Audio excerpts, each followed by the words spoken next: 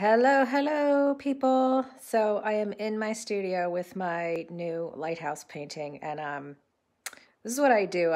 Once I get the sketch on, I take some pictures, and I actually, even if you're not going to show process pictures, I just think taking pictures for yourself is a really good idea because for whatever weird reason, when you're seeing your work through the camera or a picture of it, I don't know, it's just different. So it's a different view, right? And so I was actually just going through my feed and I saw one of the pictures that I posted, and the lighthouse looked, I don't know, it looked a little crooked to me. So I was getting really hung up on that. And this is where like I really want to be a fauve.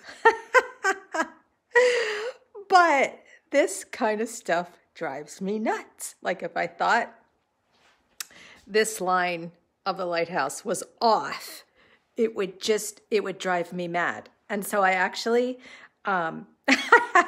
installed a level on my phone, and I put the level next to my canvas and then next to the lighthouse to make sure I had that drawing right, because I posted a picture of a very famous lighthouse painting. It's one of my favorites, by Marston Hartley, okay?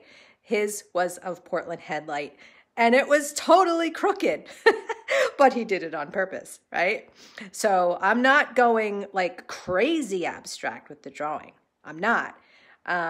So I got to make sure that mine looks straight, right? Okay, so I think it is.